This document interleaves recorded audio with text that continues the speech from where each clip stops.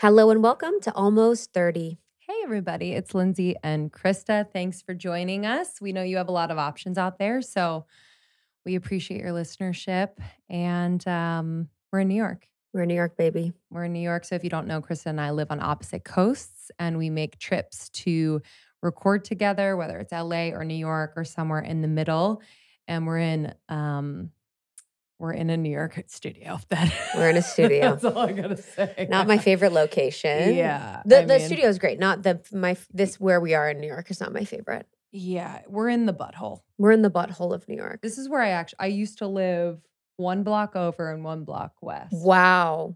So that was the vibe. It was actually really scary. Like coming home at night, because that's when I was bartending. Yeah, that is. Like nuts. And then I would spend money on a cab to get home because I didn't want to take a subway. I'm sure. Door to door.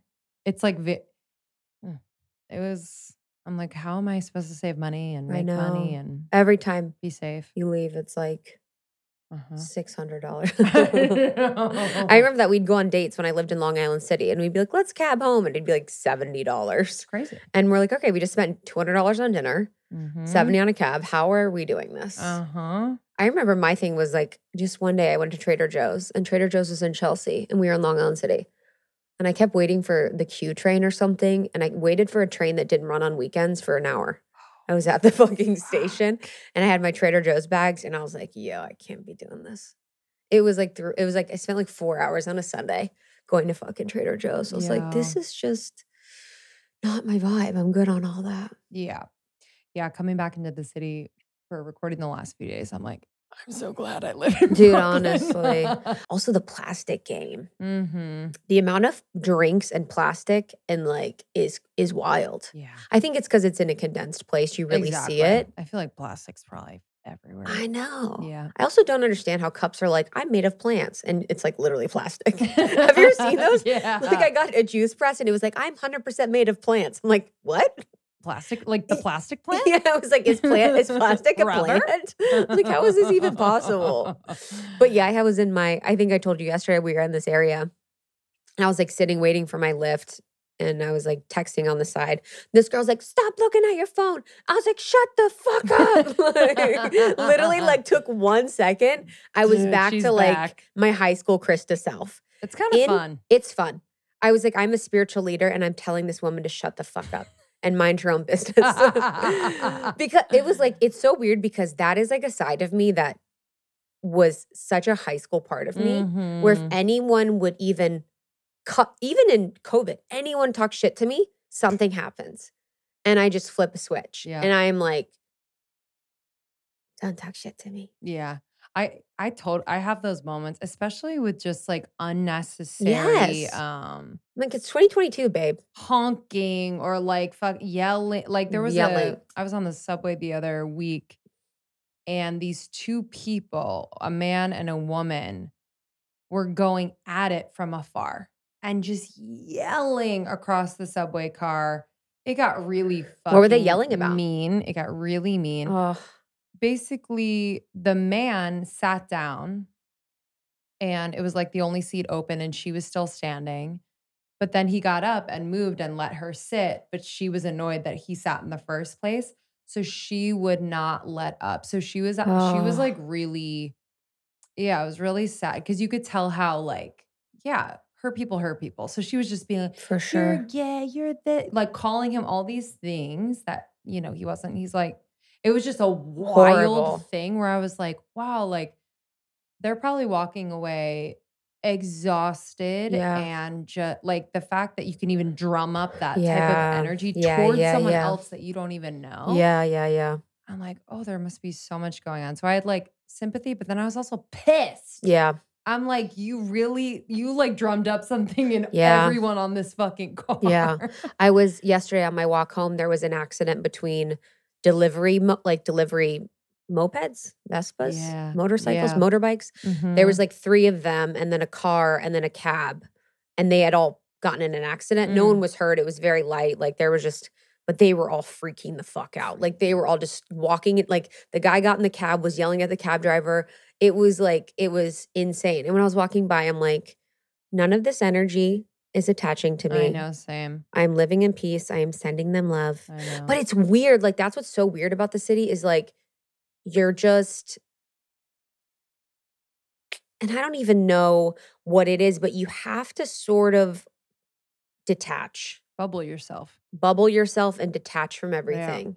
Because it's like, I'm trying to think being here. I'm like, I think I feel less present. And I think that's like, it's very obvious. It's not actually profound, but it's like, because I can't really be with so many people around, looking around, someone that's empathetic and intuitive. It's like, you can't really be in that mode. Like even I was telling you at Barry's, I did Barry's and I was a zombie. Everyone was a zombie. We're all in line for the in weights. a red light. You're like, really, literally. I'm like, I'm looking down. I'm just like doing the motions. I don't feel my body at all. It's wild. That's how I feel in some of those classes though, where I'm like, I have to remind myself being like, clench your, engage your muscles. That's what I did today. I was like, you can do it. Literally. I was telling myself, I'm like, this would be more effective if you thought about the muscle. Like, I was like, how about you think about the row? Or like think about the thing. And I was like, let's try mind-body connection for a moment. Instead of literally just like doing this whole thing. Dude, I know. But Barry's is a wild time. I mean, it's a place to be seen. I like go into the lobby. I'm like my hair's coming out the side. Yes. I'm just like a hillbilly in fucking Barry's. Too much. But people go to be seen and hook up and get picked up for sure. Yeah, it's a very like sexy moment. Yes. Like I think it's the red light. It's just like a very sexy thing. Yeah. But yeah,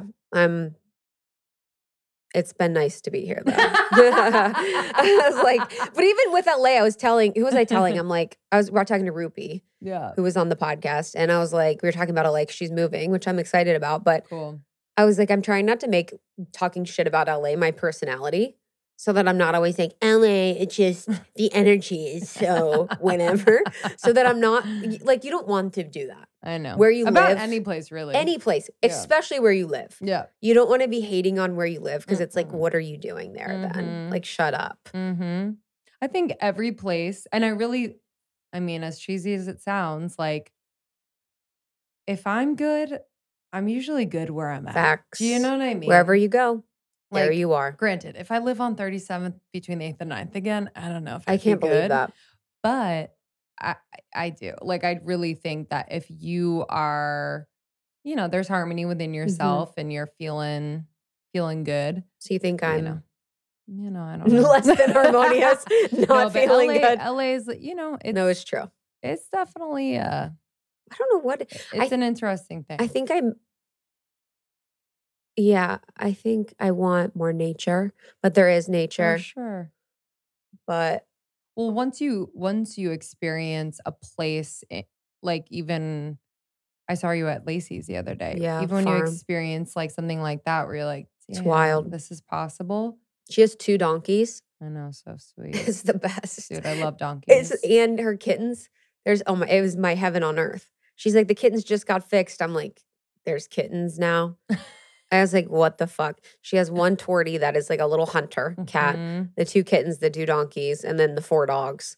And they're getting llamas. Because what happens with any like farm type environment is once you get something, you need something else. Yeah. So it's like they got the dogs and the cats. Now they need to protect from coyotes. Donkeys protect from coyotes. Wow. So you get the cats for the mice and the rats. Then you need to get the donkeys to protect from coyotes. Then donkeys do really well with like, all these other things. So they're getting chickens too. So you have to like create the ecosystem of like your land. It's wild. Wow. I literally had my car and I almost drove off the cliff. Her assistant had to like come out and like help me because my wheel was literally off the cliff. I had 7 miles left on my Tesla.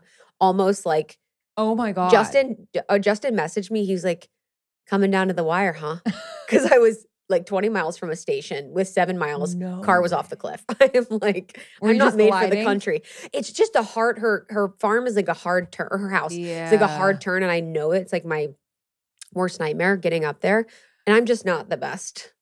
I'm just not the best driver. I usually drive. So her assistant had to like place rocks under so I could like get a grip. It was hilarious. Oh my God. Yo, no, thank you.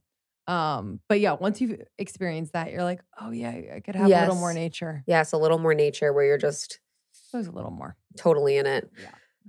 But while we were in New York, this trip, it was so nice. We got to meet Jordana from Betches, which was awesome. I mean, seeing the studio was so inspiring. What they've done is so crazy. It's the wildest thing. They've been doing this for 11 years. They're three best friends. They started in college, like kind of started it to just capture kind of the relatable and ridiculous of their college life. Definitely like this bubble, but they're like, whatever, let's just kind of make fun of it and parody it. And then it blew up. Betches blew up and it's become a media company. Like they're total moguls. What's a mogul? But I think they're moguls. I agree. You're a mogul. Yes. And she's just so cool. And it's really cool to like track that evolution and what it's really taken as a trio. We're a duo. They're a trio. Could never do a trio. The triangulation is wild. Everyone's talking about me. Yeah. Everyone hates me. Yeah. I would not be okay. Yeah, it's a lot. It's interesting because it's interesting because I think doing it alone would be hard. There'd be a benefit to doing things alone, but it would actually be so hard. Because it's like, I would really need my therapist more than once a week. Yeah. You're like, what do you think of this episode title? Yeah, literally. Our therapy sessions are just like checklists. But it's just, there's so much that goes on being an entrepreneur, the highs and the lows. Like we always meet each other. If I'm down, you're up. Like it's just that, and to have someone that knows everything. Even when I was at my corporate jobs, when I didn't like them or if I liked them, to have someone understand the environment and the nuances of your corporate job and the relationships in it is so important. Soul Cycle. Or, any jobs that you worked at. Bartending. Bartending was a whole social experiment. I mean, there's so many characters within that. So having someone that really understands everything is so important. So whether it's I don't know what's best. 3, 2, or 1, but it is so impressive what they've done and what they've built and just the creativity and the thoughtfulness of it all. All the podcasts they have are incredible. Bitches Brides, You Up. They have their new alcohol brand, Faux Pas, which is so smart in the way that they think about their audience. So I think what I learned from talking to her was to really use yourself as an example. It's like creating things for yourself and trusting that you represent a community of people that are also going to be interested in what you're doing, and then serving that community with like deep loyalty and intention, because I think they've really been clear about their mission and who they serve, and they've continued to find creative ways to serve them. They also are very numbers and data driven. They are really, really mindful about numbers and data and analytics. And I think as women, sometimes I'll see with women that we coach or work with, it's like numbers aren't everyone's favorite. Numbers can be scary, so there's a balance. But I do think that if you are going to be successful in business, numbers are an important gauge of things and can be really helpful for you to use. So I really found that to be really incredible. And then it's following your joy, like something that just comes as a creative idea you have no expectation about. You just are doing this because you love it. And then following that the entire time through. And I loved like her approach to feedback where, we're not people that really read every review and do all the things. But she highlighted that, if I'm getting a review or feedback that's consistent, she's like, I take it as an opportunity to improve upon what I'm doing. She's been doing her new podcast, Oversharing, with her sister for a bit now. And she was like, I'm just like constantly improving. And thanks to like some people who share and are like, hey, and this, it kind of helps her to pick out what's true and leave what's not. 100%. Yeah. Couldn't do that, but I'm like, just give me the gist. Yeah. It's so hard. Well, because I think, there's not like it's rarely tactful. You know what I mean? So it's hard to take in. I think too, if it's going to be tactful, email me. Yeah, email or DM. Email or DM so that I can make a change. Or thank you, appreciate it. Yeah. Instead of like a review where it's public to everyone and then it distorts. Yes. Because it's like, if it's a review, then it feels final. You've decided that tactical response is what it is. Yes. But if you're actually interested in a change, it's like you got to email, because then I'm like, okay, yeah, we can do, think about that. Yeah, we can say Also, totally it's not less. final. Yeah, we can say less. So we were also on Oversharing, so you can listen to that now. Lindsay and I, we talked a lot about sacredness of being single. We talked about the single season. We did How Triggered, which is a fun segment. So it was really fun to talk to Jordana and her sister, who is the therapist, who was so cool. Yeah, so cool. Thanks for having us at the Betches headquarters. Yes. It was so fun to be in office. I fell on my face in the bathroom. And yeah, it was just a blast. So thank you. Thank you all for listening. If you love this episode, be sure to share it, whether it's on IG or share it with a friend. We really appreciate your listenership always. And if you haven't heard, we have a new podcast. It's called Morning Microdose. It is Monday through Friday, every single day. And this is really to prime you, mind, body, and spirit for the day ahead. It's 5 to 10, maybe 12 minutes at the most. And these are vortex moments from the Almost 30 podcast, moments that we hope to inspire. We hope to get you curious, excited, make you laugh. And we're really proud of it. Yeah, I'm so excited. Love you guys. Almost 30 podcast on TikTok, Almost 30 podcast on Instagram, almost30.com. I'm on Instagram at It's Krista. And I'm at Lindsay Simsick. And we will see you on the other side. Bye. Oh, man. So I am dealing with a little bit of a cold, and I'm so thankful I have my propolis spray from Beekeepers Naturals. This is an all-natural immune booster. It has propolis in it, which comes from the beehive, baby. We've interviewed Carly Stein from Beekeepers Naturals, and she has really brought in the power of the hive into the brand Beekeepers. Propolis, for example, is antiviral, antifungal, antimicrobial, antibacterial, and anti-inflammatory. It's basically the ultimate body protector. It gets rid of sore throats. I've been spraying it in the back of my throat all day, and I'm feeling a lot better. It prevents getting sick. It's 100% natural, and it's made of a substance, like I said, from the hive. So the bees make this from plant and tree resins, and this is basically like their immune shield for the hive. There are 0 sugars or additives in propolis spray. It's really easy for on the go. I bring it with me when I travel too, and I highly, highly recommend. All of their products are so pure and clean. I love what they're doing at Beekeepers Naturals, really leveraging the power of the beehive for our optimal health. So check them out. I'm a huge fan. beekeepersnaturals.com/almost30, and you're going to get 25% off your first order. That's beekeepersnaturals.com/almost30, or enter the code almost30. You're going to get 25% off your first order.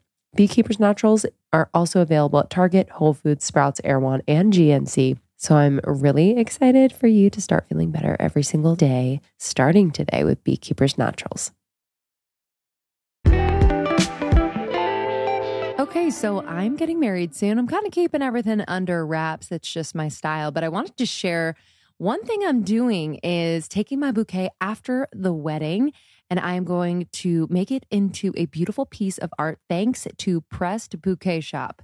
Okay, so Krista did this and I was obsessed with it. I'm going to send my fresh bouquet right after I get married, probably the next day, over to them at Pressed Bouquet, and they're going to press this into a resin and make a beautiful tray with these gorgeous gold handles. Y'all, it's going to be stunning. I'll show you ASAP. But I just think this makes the best gift for bride and groom. Even for the bridal party, you can take their bouquets and press them. It's unbelievable. Their ultimate goal is for you to just have your keepsake from your wedding in the most beautiful way. Their quality is unreal, sustainable, made by humans, which is so nice. And the ordering process is super, super easy. And you'll get this to your door in a timely manner. Okay, that's what we're all about. Easy and timely. If you're a bride, you know. If you want to try Pressed Bouquet, I highly recommend, and you can get 10% off using the code almost30 when you go to pressedbouquetshop.com. That's pressedbouquetshop.com. Use the code almost30 for 10% off. Doing that many podcasts a week, do you ever get tired of it? Like, how do you get the energy to do that? And also to be camera ready. This is my thing. I am crusty crust. I had makeup on for 4 days and I want to die. I know. I totally feel that. So not all of them are video recorded, which is a whole different ballgame. Really just You Up, which we do on Wednesdays, is a video. So that's great because I look like shit otherwise. But it's nice. It's actually like it would be, I think it would be much more draining to have to get ready. We might start recording the Betches podcast in person, which again, it's a trade-off. Everything's a trade-off. You have to you get ready, but then it's a different vibe in person. So I like that. And I just make sure they're spread out over different days because I do think like if you're having a very good, deep conversation, it does drain you. And also you can't have too much booked before that because then, if you show up and you've had a full tiring day, you're just not going to bring an interesting conversation to the table. So yeah, completely. Did you have to kind of learn that? Did you have like a contrasting season where you were doing way too much and just feeling like not your best when you would show up? I think especially because we're simultaneously running Betches and me as like being a talent person on the podcast was definitely a learning curve. Why do we in always the beginning? you're like I'm a talent person. Yeah, who are we? Talent person. It's definitely kind of figuring all of that out. And I would say the pandemic actually helped really balance everything out because you had more control of your own schedule and you didn't necessarily have to go in. And especially with my co-founders, I feel like our relationship has gotten so much better because we've had so much more space from each other. Like we used to, now we have our own offices in this office. But as I said, before we moved in here, we were in a smaller space and the three of us shared an office and we were at one basically like this, like we called it mega desk. And we were together like all day. So it was a mix of, and we're also friends. So it was a mix of personal and business. And it was just, we were in the same room all day and it became a little suffocating. And then we'd be like, okay, we're having this discussion sort of argument about a business thing. And then it's like, oh, it's 10 a.m. We have to go record this podcast. And the energy would be very weird. So it's actually, the pandemic has really helped us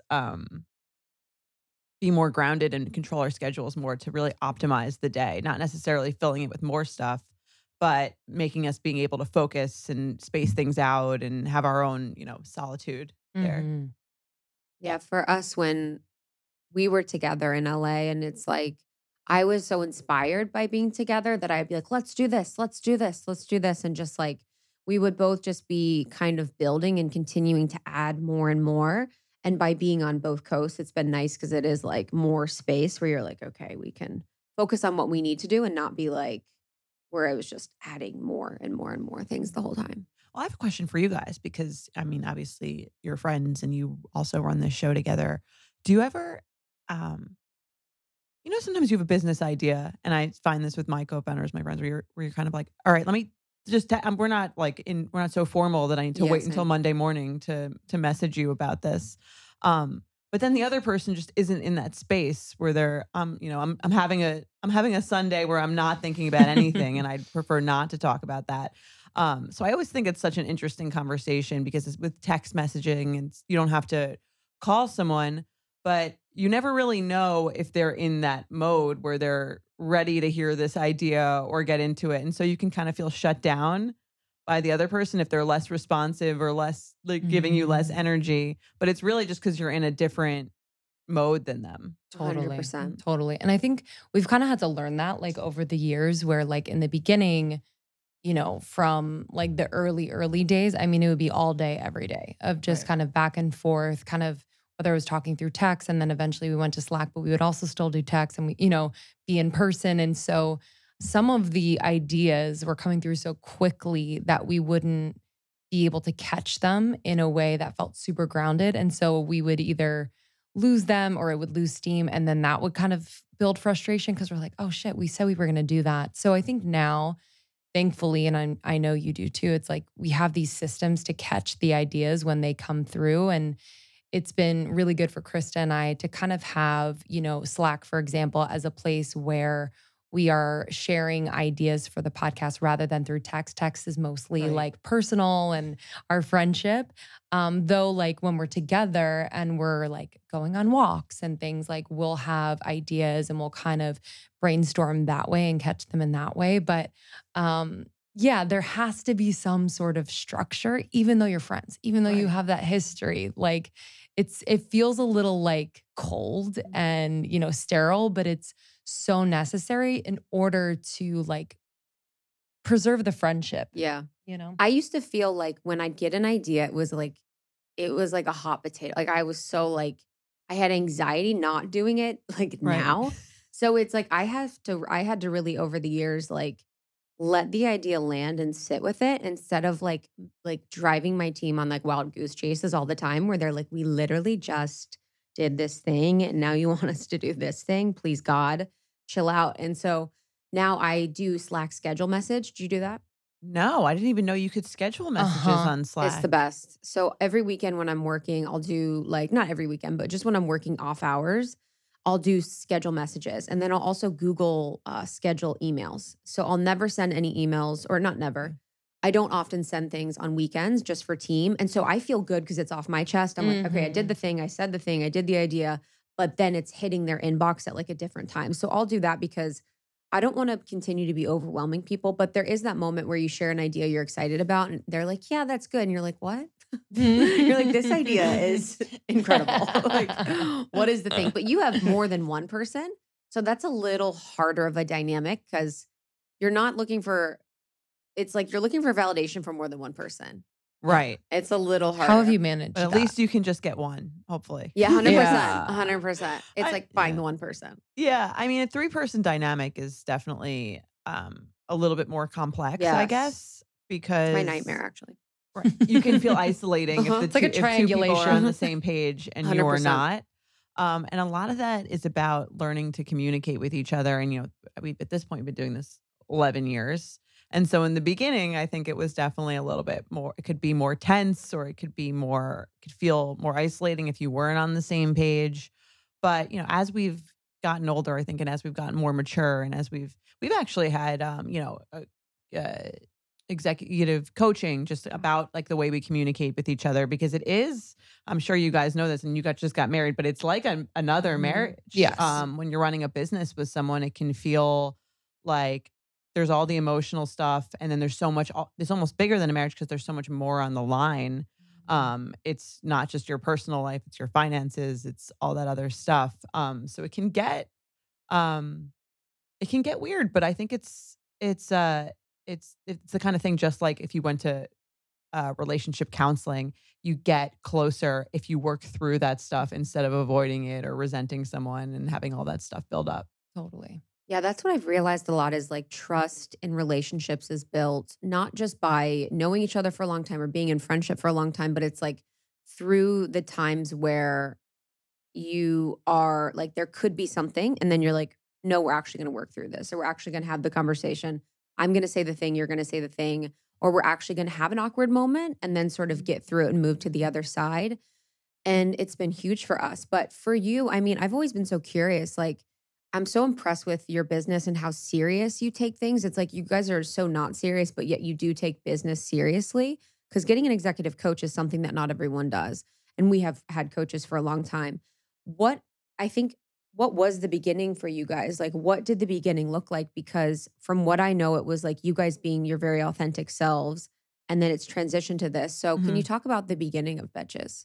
Sure. So Betches started when we were in college, in our college apartment. The 3 of us lived together. And we were just kind of messing around a little bit. Like I think we lived in such a bubble of a world, and we kind of wanted to make fun of it. We kind of wanted to make sense of it, but we didn't want to be like haters doing a, intellectual critique of what was going on. So we were like, let's just parody in it. Let's parody it. Let's just dig in further and sort of make fun of it by exaggerating it. And that's where the blog was really born. It was really just looking at all the things we were doing in college, of sororities and a lot of like binge drinking and the way your friend dynamic worked and the way we were dating at the time, and saying, this is sort of absurd. Let's, dig in deeper. Let's create a caricature, which is really what like the Betch was at the time. And let's go with that. And I think we thought it would just be relatable to us and our immediate friend group, but it turned out, and again, at that point, this was 2011. So we put it on one person's Facebook wall and it went kind of viral from there, which is just so funny. The idea of even posting on your friend's Facebook wall, which is very 2011. 100%. And it really just took off from there. And I think we did not start it as a business. We were in college, 21, not thinking about it like that. But then as it started to take off, we were like, okay, this seems kind of more interesting than getting a desk job. And we had nothing to lose. We were so young. So we figured, why not dig deeper into it? And we had an agent who helped us write a book proposal. And it's just funny being 21 at the time, thinking you know everything. I know. Especially, if someone gives you a book deal at 21, you're like, wow, I really do know everything. I'm so ahead of the curve. I always talk about in high school. I remember being a senior in high school, and I was like looking around. I'm like, what else is there to know about life? I got it. I literally was like, I'm confident. I know what I want. What else is there to know? Like, no idea.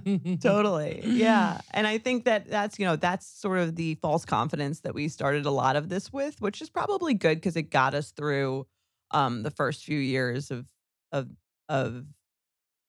just continuing to create content and believing in what we were doing. But I think a lot of that was immaturity too. And as we got old, it's funny because we really grew up with this business. So we started so young, and I feel like we've grown up with our audience too. A lot of our audience was with us in college, and now they're getting married, they're having babies, and it's just very interesting to see the maturity of our content in addition to just us growing up, like the three of us individually, but next to each other.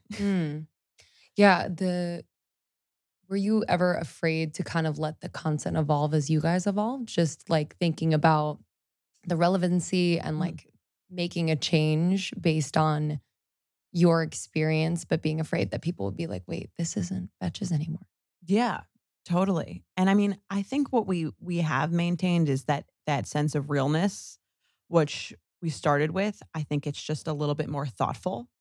I think it was also a different time, and a lot of like when we started Betches, and there was the internet was a little bit more unregulated, or yes. It was yeah. Like what you could say was, it was like more acceptable to say the things you would say to your friends behind the scenes in public, and you knew your friends were kidding, or you knew that it wasn't serious, or you knew that this was how you talked, or it was joking. It wasn't like, it was, people, like no one I knew was saying anything ridiculous or horrible, but there was that freedom you really had where it was smaller scale. Only your community was really looking or watching you.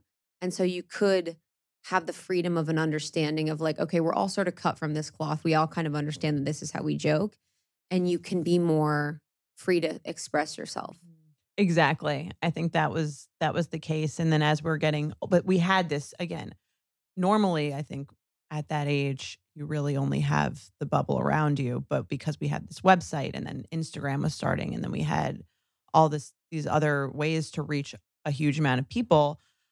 And as we got older, we were kind of like, all right, so let's re-examine the things we're saying. Some of it might be considered, we need to be more thoughtful about what we're saying. Yeah. And we need to say it in a way that is actually helping people connect instead of, we want to keep the humor, but we want to keep the humor and have it connect people instead of maybe isolating some, or we just wanted to be more careful, I think, with what we were saying and how we were saying it, which is really how a lot of the content evolved. And I think it's still really funny, and it still speaks very truthfully to our audience, but it does so in a way that I think is more mature, just because that's how we speak to each other in a way that is very different than the way we spoke to each other, the way we evaluated our world at 21, now at 32, 33, just a different outlook. And you all were obviously creating the content from the beginning, but at what point did you start to build a team or outsource? Like, how did that transition go? Sure. So we had we were working out of I'm trying to think of how to find this. So when we started, we were all working from our own homes, and we're actually from the same town on Long Island. Um, and then eventually we wanted to expand. We weren't really making a ton of money in the beginning and not really sure how to monetize it. And so I had a bunch of odd jobs. I was, babysitting. I was doing research studies. I was doing whatever I could to piece together my rent eventually because I really wanted to get out of my mom's house. And then eventually, we wound up making enough money, and Instagram was starting to get big at that time, and we really had gotten on there pretty early, and I think we're cultivating a voice pretty early. Then eventually we made enough money where we were able to have a WeWork, which was a great starter situation for us because you could rent a room and you could do it by the month, so it seemed less scary. You didn't have to pay for a whole year's office space. And we got our first employee, I think it was around 2014. It was just one employee, and she was helping with the shop, and she was helping with a bunch of other things. And then we slowly started to grow from there. And now I think we have about like 45 employees. Sean, is that right? Yeah. Okay. Thank you. Wow. Yes. Like I love them all. Yes. You're like, I love and care for them all. Okay, so it went from book to the shop, right? We had the book and then the Instagram and then the monetizing shop, with the Instagram through partnerships. through a lot of partnerships. Okay. Yeah, we had a company again at that point was outsourced that would help us, on the selling side would help us sell those posts and the website. And then also again we were working on the books at the time too and the shop. And what was the division of roles? Like how did that work for the three of you within the business? How did you determine who was doing what, and how did you guys decide what was the right next step for you?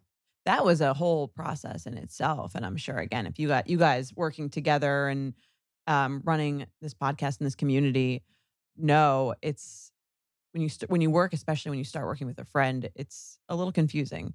And for us, especially because we didn't start out trying to start a business, we were just, again, having fun. That was one of the hardest things we had to figure out, like who's good at what, who can figure, and also you're so young, so you don't really even know what you're good at because you haven't had any other previous jobs before. So I think we started off all doing everything. It's funny, every article we would all edit. Be like one person, you send it to the next person, they send it to the next person, just like extremely inefficient. So we would all try to do everything because we also didn't want to miss anything. It's the beginning and you want to make sure you're involved in everything and you're not left out. And also there's three of us, so it couldn't be like the two of you went to this meeting and I didn't go. So there was a lot of feeling of, everyone wanting to do everything. But as we got older and again, we matured and I think we started to realize what parts of the business we were good at. That's when we were able to start dividing. And again, also once we started trusting each other and our friendship matured and like our relationship matured, and we were like, because part of dividing tasks or labor or responsibilities is trusting that the other person is going to do it in a way that you respect and that even if it's not the exact way that you would do it, that you trust them to make it good or to have this conversation without you. And that was a big learning curve for us. But I think once we got over that hump, everything ran a little bit more smoothly. Mm-hmm. How did you know? Were you super clear and confident in what your genius was, or did you have to like figure that out? I'm still not so. Well, it's funny. I feel like once we got into podcasting, and I think we had our first podcast in 2016, I was like, something feels really good about this. Something about this medium, or again, and it's funny because how it all comes back full circle to what were we doing in the beginning? We were trying to explain the world around us. We were trying to figure it out, trying to have a story that makes sense, or even just explore why we do the things we do. And podcasting just wound up being just the best medium for that because you can really get into a real deep, nuanced conversation. And I remember I was running the Instagram for a while, but it didn't feel, and again, I think the content was great and super funny and super relatable. And that helped connect the community and connect people in ways of friendship, which is always what we've tried to do. But once podcasting came around, it was just like a whole different, deeper medium for communicating. And I just was very drawn to that. Yeah, what would you say? I even think about this. Like, what do you think makes a good podcaster? Because a lot of people listening, either they have a podcast or want to start a podcast. And it's such an interesting thing because people think it's just talking. Right. And it is, but it's not. So what would you say makes someone a good podcaster? Well, I think a lot of the time it's about the two. If there's more than one host, I think it's about the dynamic of the host, and I think it's almost underrated Yes. how important that is. The way that they connect with each other, the vibe that they have. Is there an ease? Do you feel safe to be able to get into those really deep conversations? I think a lot of people think, oh, I have a lot of stories, so I should start a podcast. But it's so much more than stories, because also eventually everyone runs out of stories. I think it's about the way you're thinking about things, and how a huge part of podcasting is how intimate you can get with the audience, how vulnerable you can be. And that's really hard. And I think that especially in such a public forum, a lot of people are not comfortable with them, or they'll go there, but they won't really go there. They'll go kind of to a surface vulnerability, Yeah. which It's is like a little different. crass or like, it's like kind of sometimes people go like the sexual vulnerability of like sexual escapades or like drinking or Mhm. whatever. And there's such a different level. It's like that's vulnerable, but not. Like the vulnerable thing is the thing that you're kind of like, oh, this feels. Vulnerable thing is like why you're Yes, blacking out there every we weekend. go. Exactly, There we yeah. go. Why? Exactly. What's underneath that? The normal thing is your dad issues that you have to talk about. It is. It's like, I like with podcasting, it's like how it is powerful how someone's thinking about it. It's like providing a different perspective, bringing up something different, like being able to be and think about things differently. But it is it's the best medium. I just love it. It's so good. Same. And I mean, because there's no one cutting you off. There's no 15-second Instagram story cutoff. There's no, and you can really go there, which is just the best. And I think for, your audience and community to have a place where they can go deeper with you. Because when I look at the brand, I don't necessarily see like the individuals that you are, right? Like Right. I see, you know what I mean? I see you, but I think it's important to kind of have those different ways in which people can connect with you. Was there a point at which you were like, oh, like we have a community? Like, and did that kind of shift the way in which you were thinking about content or the way in which you were approaching the business? Or was it always just kind of a thing that you were aware of? I think in the beginning, it did seem, even in the beginning, there was a community of people who read the blog and they were like, this describes my life. And they didn't necessarily have a way to connect with each other, but they would, comment on the website or something like that. Or then Instagram became tagging your friends or sending your friends this meme, which gave you just a sense of you. The perfect meme really describes the perfect feeling that you get from something. It's almost, and it seems so stupid, but it really describes, you know what I mean? And it's kind of like, if you get it, you get it. And I think Instagram has been able to connect people in that way, where I can send you something and I can feel a connection just by you understanding how this feels. Yeah. And we've always really tried to do that through humor. And as we've evolved, I think podcasting is obviously such a way to form a community. And the idea that they can connect via the Instagram of that podcast is something we try to do for all of our shows. And then when we launched Faux Pas, which I mean is right behind you, I'll have to give you guys some to take home. A large part of that was about the community. It was about, how do we connect with our friends? What are those moments, especially as you get older? I think you want to get a drink with your friend or coffee if you don't drink, or anything that you're doing. It's kind of those conversations like podcasting, but that are done on a micro level between friends. And what are the conversations happening at our age? And what do they revolve around? How do they change as we've gotten older? And it's just really a way to kind of look at the world around you. A lot of the stuff feels really deep, feels really intense.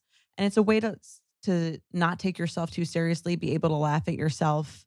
And I think that's really what the brand continues to bring people. Obviously, like we said in the beginning, the content definitely has evolved. It's definitely gotten a little more mature. It's definitely gotten, some would say, heavier, but I think it still keeps that lightness or that feeling of relatability, and you can laugh at yourself. And although this is we take a heavy topic that's even like news and politics or dating for a lot of people, or health and wellness, which feels so heavy, which feels so hard to get through, and we say, okay, we can laugh at it, we can laugh at ourselves, and I think that's what people are really drawn to when they interact with the brand in any of its forms. Yeah, for sure. Humor kind of creates that clarity sometimes where like if it's super heavy or if it's super serious, you're like not able to like tap into how you really feel. Like, do you feel it's heavy and serious, or do you feel kind of that desire for lightness? I wanted to ask about faux pas, like an idea like this. How do you decide what to bring into the world? Like I can imagine so many ideas that come through, and we kind of started the conversation with that like, idea of ideas, but something like this to do a product. Right. Was this something that was super strategic? Now that you have 45 people working for you, was this kind of something that they brought to you? Like, how did that happen? This was something we always wanted to do in some shape or form. I think we had toyed with the idea of a wine or something else, but we've done. I mean, we have served. It's funny because all of this seems sort of anecdotal, but we do, as we've gotten older, the business has matured, are very data driven as well. So we have surveyed our audience, and what do they are? I think it was 97% of our audience are drinkers, and vodka and tequila are the two largest categories within that. And obviously, you have a changing world of canned cocktails and spiked seltzers, and just the way that people are consuming alcohol is different. And it made sense for us to be in that space, just because that's what our audience is doing, and that's what we are. We always say like we are an extension, or our audience is an extension of us, or we are an extension of our audience. I don't know which way it goes. Probably depends on the topic, but these are kind of what we're doing, where that's how we like to connect to our friends. That's how we, even as founders and friends, when we're going out together, when we're in person, when we're having a meal, when we're having drinks, when we're really connecting, that's bringing us together. And again, it's an opportunity for us to laugh at ourselves. And you see on the back of the cans, there's little examples of faux pas in a way that kind of allows you to laugh at yourself. So I'll give you an example. We have this vodka soda, and it says, "This refreshing vodka soda contains hints of crisp mint and Meyer lemon, secondary flavors of rage texting the ex who ghosted you, add a layer of complexity." So it's really very in the vein of, we're going to laugh at ourselves. Yes. We have these social faux pas. We're not perfect. And that's the community element, but we can laugh at ourselves. And at the end of the day, we can hopefully grow, but also nothing is so heavy. Yes. Love it. I started taking Seed about 2.5 years ago, and my digestion has never been better. Not only my digestion, but everything connected to my digestion. I've noticed an improvement in my skin, in my immunity. So how often I'm getting sick, it's very, very few times during the year. And I'm just so impressed.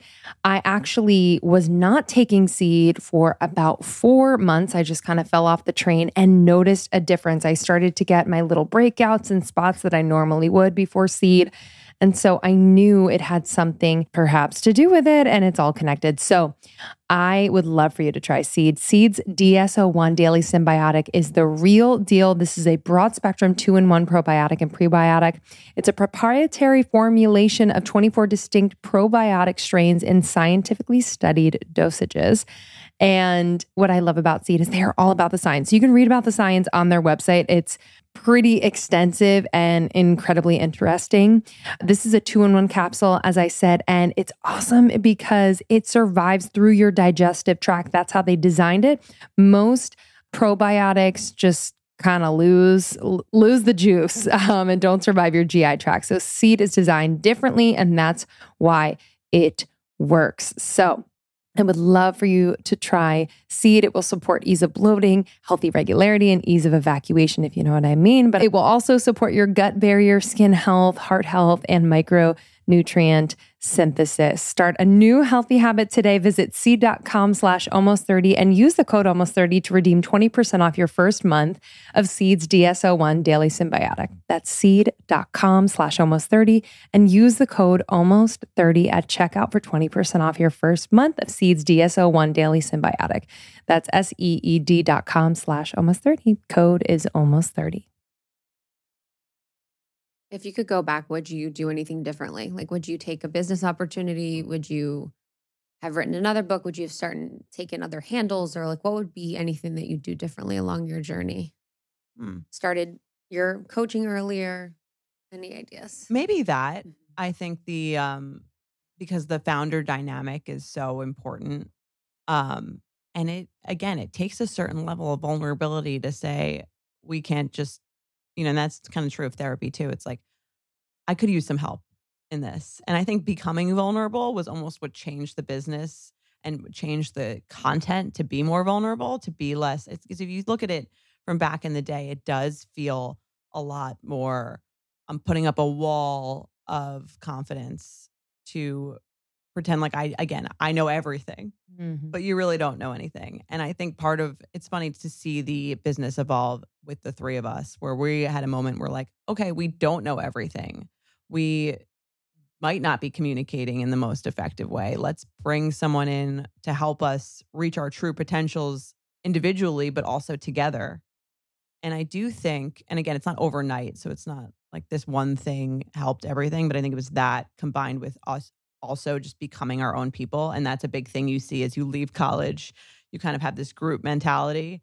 And then somewhere along the way in your late 20s or, whenever you get to that point, or your 30s, you're kind of like, all right, I'm not just part of the herd. I have an individual vision for myself. And how does this tie into the company that I'm creating or whatever content I'm putting out? And that was definitely a maturity thing, but it's interesting to see how it just plays out almost side by side with the evolution of our business. It's huge. Was there anything that came up that you were like, damn, I didn't know this about myself, or I didn't know this about how I was as a leader or how I was as a co-founder? Like anything that surprised you from your coaching that you were like, whoa? It's funny. We've done employee surveys of us. Yeah. I love that. Yeah. I love That's your nightmare. Yeah, literally. It is my absolute nightmare. Because I think we have done it and I just don't read it. Yeah. I'm like, I'm good. Yeah. I mean, those are scary because they're Scary. anonymous. So it's like people feel free to which is good. Yes. I think it's good. And that's almost like the best ego check you can Yep. do is, how do I think I'm coming off versus how am I actually coming off? And it's nice when it feels close. Yes, 100%. But there's always things to work on. And I think I think a large part of becoming who you want to be or who you are is looking at those things that are, some people would say flaws or things that some people don't like. And then you have to evaluate, is this something that I want to embrace and kind of just accept that this is part of who I am and not try to be like everyone else? Or should I be trying to improve on this thing? Or should I be taking myself out of my comfort zone and and not just saying this is who I am, but instead trying to get better? And I'm still not totally sure. I think as I go through thinking about those things, I remember a lot of the feedback was that I was not very friendly or that I was, maybe standoffish or aloof. And you guys were like, yeah, we got that vibe. Yeah, I was like, no. Which I mean, I I'm self-aware enough. I would hope to realize that yes, I can come off that way. So then part of me in my head is like, should I work on becoming friendlier and sweeter and more warm and just? But then another part of me is like, you're never gonna be that person. I don't know if you could be that person. And like, is that woman specific feedback? Mm-hmm. Right. Where I don't know. like, Yeah. if you were a man, I don't know. I'm curious. I don't know. I'm curious if you would get that as much. Mm-hmm. Where I think with women, there's the assumption that you are going to be super warm and super, all of those things.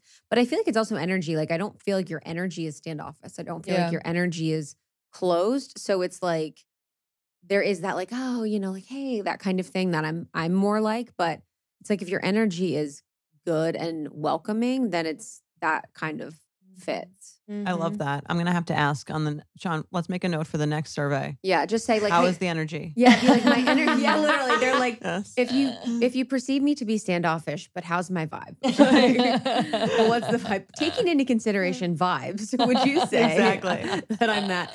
Yeah, I think when we've done it, I don't think I've been surprised sometimes, but I'm not really surprised, and it's kind of a relief that you're like, oh, you see what I see, or you know what I see, and mine's more like, just kind of always like moving people on to the next, like being controlling is like my thing, is like controlling, and it's like in an interesting way. It's not like I'm the master delegator. I delegate everything. I don't care about delegation, but then there's a controlling energy of how I operate that's felt, where it's just like, what's everyone doing? Or like, like. But that probably serves you in some way, right? So that's why it's so hard, because these qualities, which again, subjectively positive or negative, can maybe one person it offends, but the other person is motivated by it, or the other person feels, like they're more productive because of it. So that's why personally, I just find it's so hard to tell what, That's, I'm sure, with a lot of feedback. Like, you probably get a lot of feedback. You have a huge audience and huge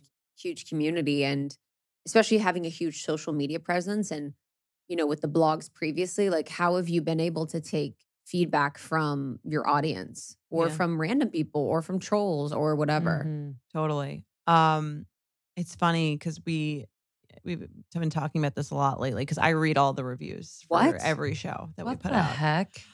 Which everyone advises against. The internet is always a fickle friend. You know what I mean? One day it's your best friend, you're on top of the world. The next day, everyone hates you. So it depends what you're believing. But I try to read them, because I do think if there's consistent feedback, I'd like to know it. My biggest fear, almost, and I think in career or my personal life, is an emperor's new clothes situation, where everyone sees it but me. I think it's great and it's going amazing, or what I'm doing is perfect, and everyone else kind of thinks it's ridiculous. So maybe that's probably part of why I read the reviews. I don't care that much about each individual review, but I do think as an aggregate, I like to not feel like I'm delusional about anything I'm doing. But maybe that's my own lack of confidence in that way. But I think what it sounds like is that you're able to like pick up on something that could be true. I think you are incredibly self-aware. And like, for example, in the beginning, we said like and totally and all these things so much. We probably used to say like hell yeah a lot. Yeah, just kind of these phrases and way too much. How did you stop doing that? Awareness. We have each other. Okay.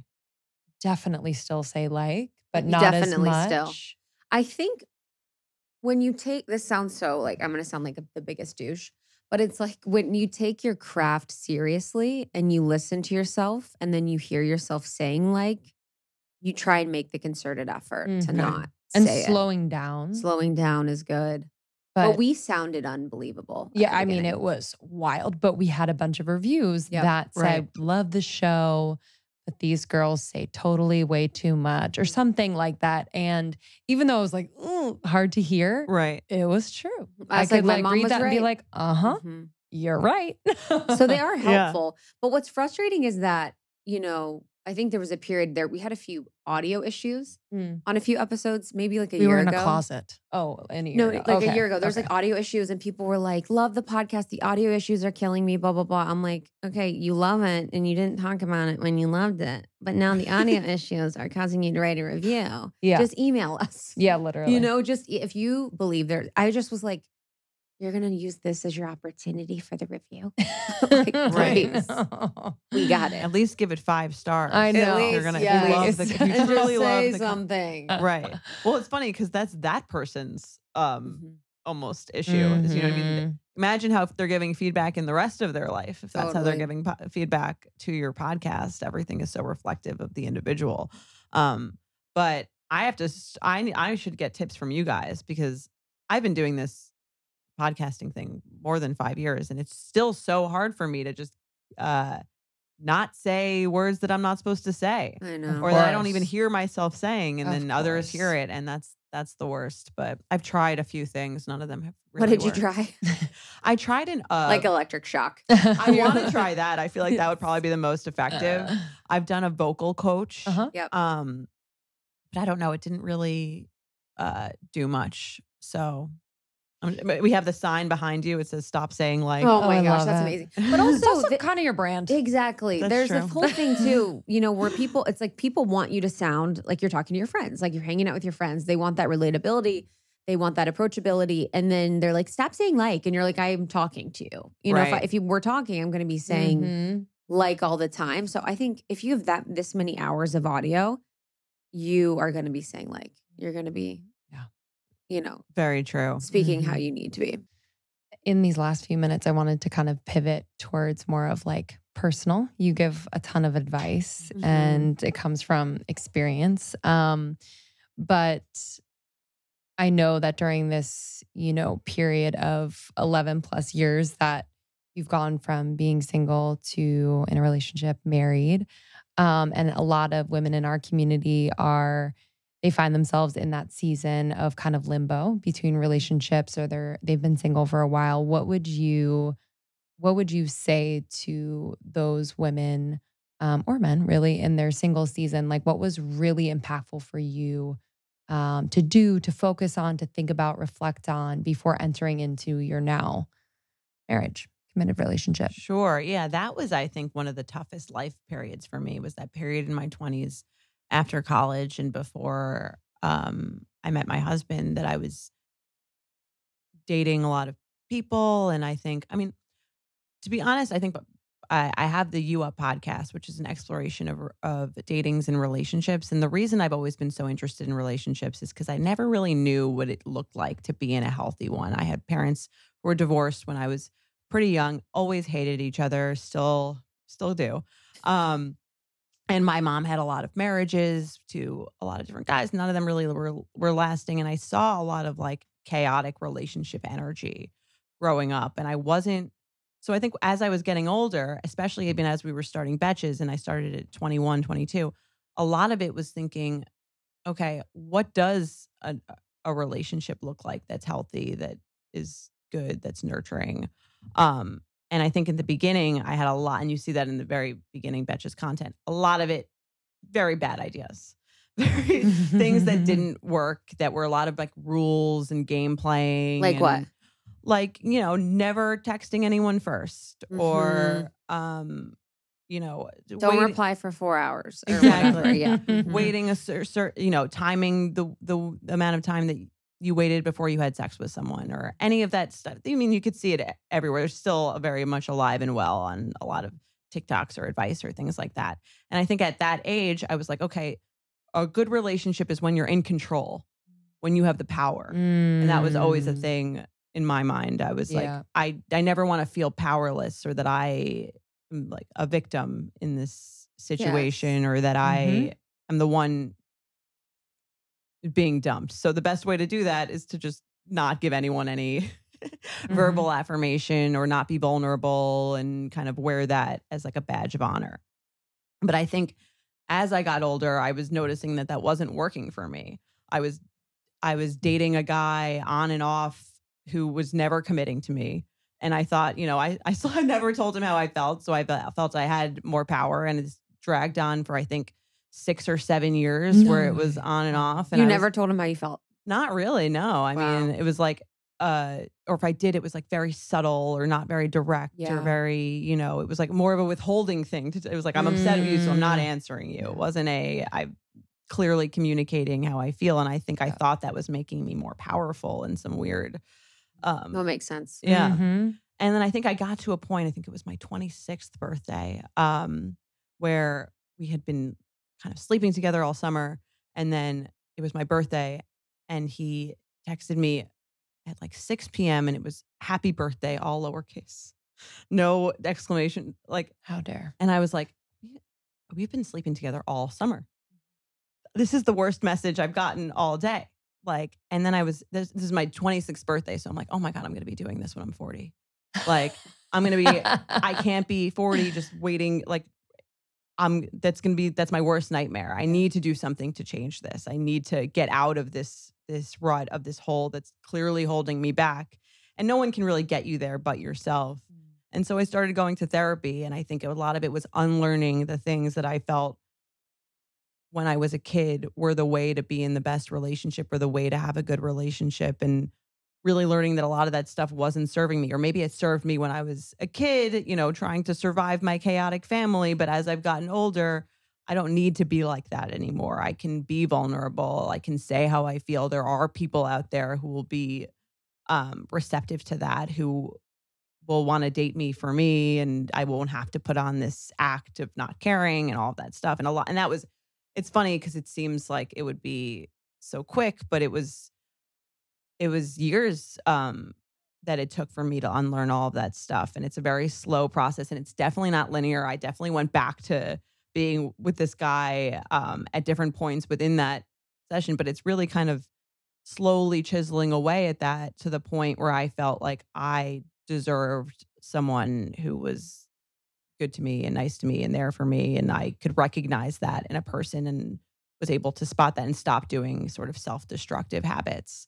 So that's sort of the long version I love it. of that question. That's incredibly profound. Yeah, the control thing. And that's what's the withholding for control. And I can even relate to that, trying to always maintain control in a relationship for fear of abandonment. So sometimes I will withhold like affirmations or withhold like deep expression of love because it feels like a risk, even in like friendships or even in relationships. At times when it's close, it can be like that. So that's really powerful. Did you ever have a conversation with this person to end the relationship? Like, how did that relationship end?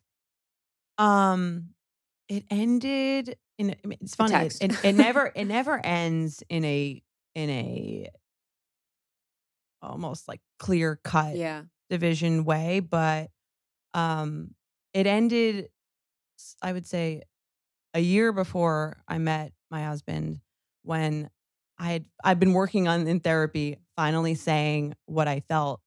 And we were like talking again, and we were like friends, but we weren't going to be doing anything because I said that I wasn't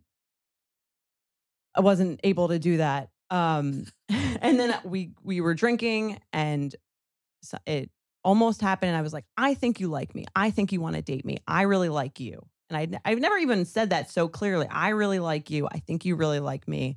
I feel like we should date. What's the worst that could happen? It doesn't work out. Like, we should do this. And he agreed. And then we dated for 3 weeks. And then 3 weeks later, he was like, he called me and he was like, I can't do this. And I was like, well, why not? He's like, I don't know. I just can't do it. I feel very anxious. I don't want to do this. And so that, for me, that was like the last time that we were together, that we had slept together, that anything happened there. And it's funny because you think like, by saying how you feel and saying what you want, to me, like to an outsider, that might look like that was a bad move, right? But it's funny because by doing that, I set myself free. Yes. Because I didn't get what I want. And so at that point I was like, okay, I laid it all on the table and it didn't work out. And now I know exactly what happened here. And so I can close that door. Yeah, two avoidant attachment styles. And I'm sure when you're changing your attachment style, where you're like, actually, I want to clearly communicate. I want to call out what we've been doing for 7 years and say, I like you. And then it's like, oh, I'm anxious. This is like, it's like, thank God. Because it probably would have been the dance for however long you would have allowed it. And yeah, the attachment styles has been something that's been so crazy powerful for me, just to even realize in that situation, what could be potentially happening. Yeah, I think it's the attachment styles that was a book that changed my life. I think it's called Attached. You guys have read it. I've never read something that related to me more. And I remember reading that and I was like, okay, this explains a lot. And then how do I take this and how do I use it? And I think a big part of that book is like, we are social. We do have needs. We don't need to deny that we're social creatures, that we pretend that we don't need anyone, because that's just not true. So that was a big part of how that ended. But even after that, he still kind of like lurked in. Of course. Which is That's sad. Yeah. Yeah. Well, now I can look at it again, like as less of a, and I think going through therapy with that, eventually he came to one of my shows, actually, my like live shows, and he showed up, and it was like I had my boyfriend. He texted me that he showed up, and then I was working with my co-host Jared, and he like helped me craft this text message, which was really laying it out on the line, like this is not okay. I don't we like explicitly saying what was going on. When you explicitly say what's going on, it's sort of it pokes a hole in any sort of like weird magical flirtation, whatever thing. The dance or whatever it is. Yeah. Exactly. And that was really the last time that I had spoken to him. But it was very freeing to be able to say what you want. Part of me almost wishes that I could have a full, real conversation. But I think if he listens to my show, he probably already knows. Yeah, probably. I know all of our exes kind of know what's up if they've listened. I don't know if he could have a conversation. You know, sometimes people just want to stay in the unconscious phase of like, we're going to do the dance. I'm going to come to the thing. You might see me. You might, and just if you're very clear and direct and saying, this isn't okay. I see what you're doing. You're here on my show. We're not together. It's like scary. Right. For people in that situation. Totally. And I think the bigger thing that you learn in therapy that I went through, and after after that conversation, was not a question of why does he do this? Yeah. And I think a lot of people say that, like, why are you doing this to me? And the bigger question is, one, why do you do this at all? Because it's not personal. This is what this person does. And two, it's more about the question that you ask yourself of why did I allow this to happen for so long? What felt so good about this relationship that clearly was not like an emotional, like loving thing? Why did I stay in this for so long? That's the much more interesting question. I think so many people want to find closure with the other person, but really it's much more about closure with yourself and figuring out why you put up with whatever the way you were treated was. Exactly. That was the turning point. Yeah, I want to do a podcast episode on closure because last thing, it's like people, like you'll never get closure unless you give it to yourself because you always have this script of what you wish they would say. Right. You're like, oh, I wish they would be like, you were the most important, Yes. You were beautiful and magnetic and all these things. They will never say your script. Never. Yeah. Ever. And it's like, you have to, I remember that so many exes, I'd be like, I just want closure. It's like, no, I wanted more. I wanted more of whatever was going on. You know what I mean? Yeah. More of the drama. Yeah. Because that's kind of fun. Fuck yeah. That's the thing. And I mean, you guys are now back both in the day. married. So I'm sure like everything's a trade-off. Like you get stability and love and feeling safe and feeling like home. But what you don't get is like the drama. A lot of really exciting up and down. Literally. Speaking of marriage, what have you learned about yourself and about partnerships since getting married? Oh, I've learned so much about relationships since almost being in a relationship, in a stable long-term relationship. And I guess marriage just kind of feels like a slight extension of that. But I think what you learn is, because everyone, when you're single, you're kind of like, you're the star. And so you think everything that you do is right. And then nothing like being with someone for a long time to be able to figure out yourself and, obviously flaws in the way they interact with you, but also the way that you interact with them, just because you've both been doing what you've been doing for so long. So being in a long-term healthy relationship is almost like having a little bit of a mirror put up to your own actions and the way that you act, because that's someone who's with you every day. Yeah. So I've definitely learned a lot about the way I communicate. And what is that? Like, how do you communicate? I think I was very prone to not communicating, but then having stuff build up just inside me, like slowly and then a big problem that I had in the beginning of our relationship, which still pops up from time to time, although I am still working on it, was when I would drink. If I didn't clearly say what was on my mind or if something was bothering me, and even if it was a small thing, it came out in the worst way. So something that I learned was, if something, to not hold anything in, to say it, to hold it in when you're drinking, but to say it before you get into that phase of mind, because what's coming out is the stuff that you felt scared to say or that you didn't feel was receptive. But once you feel like you can trust someone, once you feel safe with someone, you should say it when it happens, because then it's an easy thing to get over. Then you can just work right through it. But if you don't say it, and then it's just like this little tiny hint of an idea that's in the back of your mind, and then it grows and grows, and then it comes out in a way that you didn't want it to come out. Because whenever you talk about anything, if you're drinking too much, it always comes out in a way that's, I would say most people, if they were sober and looking at the way that it came out when drinking, it would not be something, it would not be the way they would want to present their case. Yes, totally. Yeah, it's like you have your point, and then you have all the shit around your point.